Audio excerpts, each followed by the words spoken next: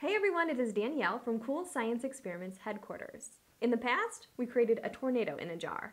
Well, today, we're going to create a cloud in a jar. Are you ready? Let's get started.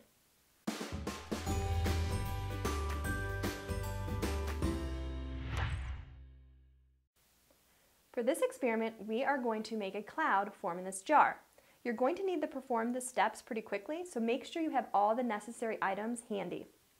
For the first step, you're going to take some boiling water, you're going to pour it into the jar. You'll notice that our water is blue. That's because we've added a couple drops of blue food coloring. The next step is to spray some hairspray into the jar. After you spray the hairspray, you're going to quickly put the lid on and then put a couple pieces of ice on top of the lid. And now we're going to wait. And if you watch carefully and closely right here, you'll see the cloud begin to form. So let's look a little closer. As you can see, the cloud has started to form in the top of the jar. Be sure to watch to the very end when we release it into the air. Can you tell me, how are we able to make a cloud in a jar? Leave a comment below to submit your guess, and then visit CoolScienceExperimentsHeadquarters.com to find out the answer.